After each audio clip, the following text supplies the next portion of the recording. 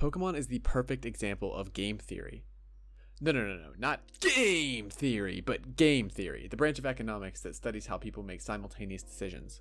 We'll get into the specifics of Pokemon in a little bit, but first let's talk about the basics of game theory.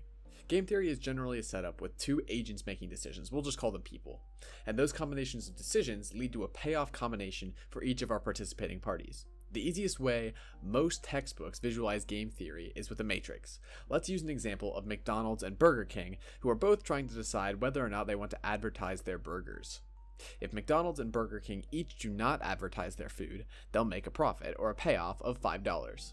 However, if one of the restaurants advertises and the other does not, the one that advertises will make more money or have a higher payoff than the one who does not advertise, and the one that does not advertise will lose some profit.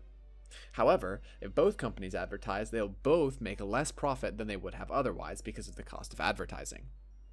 From this, we can set up what we call a payoff matrix. Once we have a payoff matrix, we can find what the best options are for each restaurant by fixing the other restaurant to each option. Let's look at the problem from the perspective of McDonald's. If Burger King advertises, McDonald's has two options. They can also advertise for a profit of $4, or they can not advertise and collect only $2 in profit. In the case that Burger King advertises, McDonald's will want to advertise as well to maximize their payoff, with $4 being greater than $2. Now, what if Burger King does not advertise? McDonald's has the option of advertising for a profit of $10, or not advertising for a profit of $5. In this case, again, McDonald's will advertise. So now we know that no matter what Burger King does, McDonald's will advertise. This is what we call in economics, and specifically in game theory, a dominant strategy. Now, we can do the same from Burger King's perspective. Again, we see that Burger King maximizes its profits when McDonald's advertises by advertising themselves. And when McDonald's does not advertise, Burger King will still choose to advertise to maximize their profits. This means that Burger King also has a dominant strategy to advertise. The blocks where we have underlined both payoffs are called equilibria. Now, let's expand this matrix by including a third option. McDonald's can now lower prices if they advertise. Now, let's look at Burger King's perspective first. If McDonald's chooses to do nothing, then Burger King will choose to advertise in order to maximize their profits. However, if McDonald's chooses to advertise and not lower their prices, then Burger King will also advertise, and it is still their best option in this row. But lastly, if McDonald's advertises and lowers their prices, then Burger King's best option is to not advertise and instead do nothing, as that results in the highest profit in this row. Now, we can do the same from McDonald's perspective of Burger King's two options. If Burger King chooses to do nothing, then McDonald's will advertise and keep prices the same, as that maximizes their profits. However, if Burger King does advertise, then McDonald's will advertise and lower their prices, as that will result in the highest possible payoff for McDonald's. Now, we can see from this payoff matrix that there is no equilibrium in this game, because not one square has both selections underlined.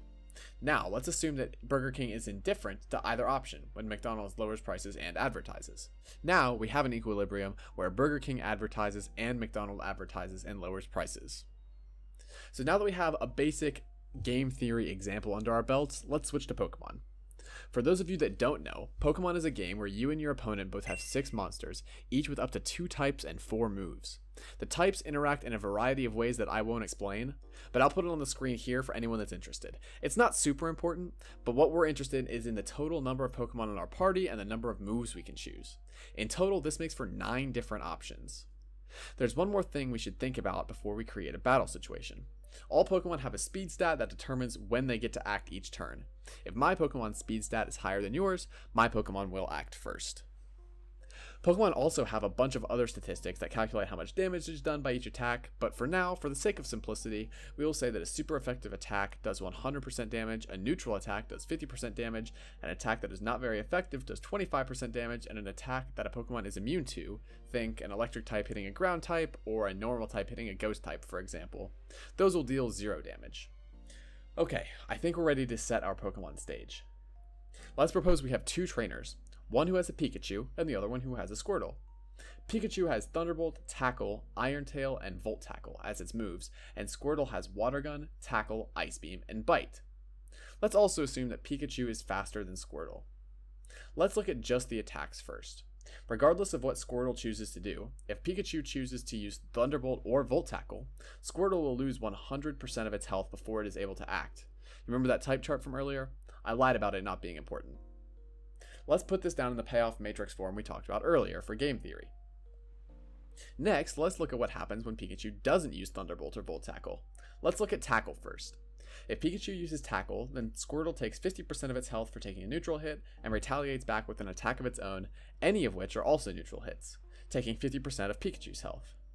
The same situation occurs when Pikachu chooses to use Iron Tail, except Pikachu's attack only does 25% because Iron Tail is resisted by Squirtle. Let's put these into the payoff matrix as well. From here, we can find our equilibrium outcome fairly easily. We know that Pikachu has a dominant strategy. Use Thunderbolt or Volt Tackle, regardless of what Squirtle chooses to do. Squirtle does not have a dominant strategy. In fact, Squirtle is indifferent to any of its attacks, regardless of what Pikachu does. If Pikachu uses an electric type move, it won't get to act anyway, and if it doesn't, Squirtle will deal 50% of Pikachu's health with any move it chooses. Now, we have our equilibrium.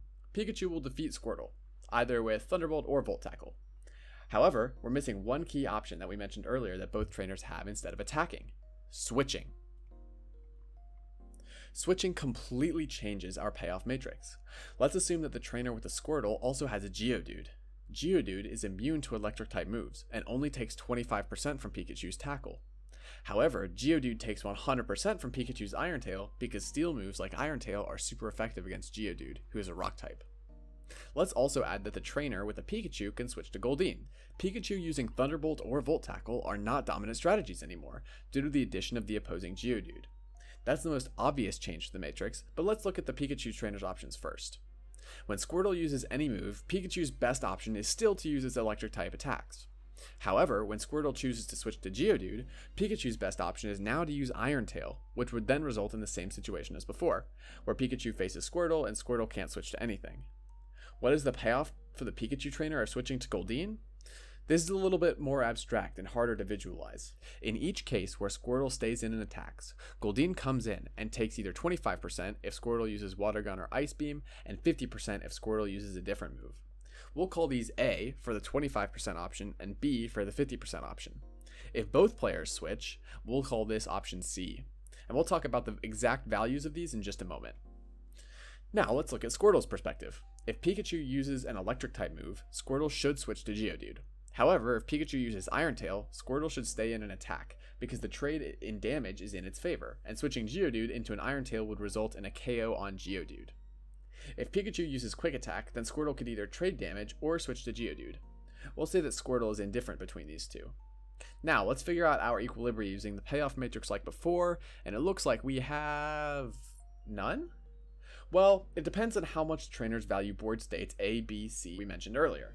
If the trainer with the Pikachu decides that board state B has more or the same value as knocking out Squirtle, then we have an equilibrium of the Pikachu switching to Goldeen and the Squirtle trainer using a neutral move. Well, as long as the Squirtle trainer's payoff for switching to Geodude isn't higher than doing damage to Goldeen.